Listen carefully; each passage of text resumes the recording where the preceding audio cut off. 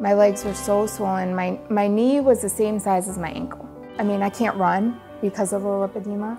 It hurts too much. The doctor looked at me and he said, Amanda, it looks as though you have something called lipedema. I can't tell you too much more than that, other than that I'm worried you might not lose weight like other contestants on the show. My biggest problem was that I listened to that advice. I stopped eating and I had so many issues with my metabolism and I was malnourished.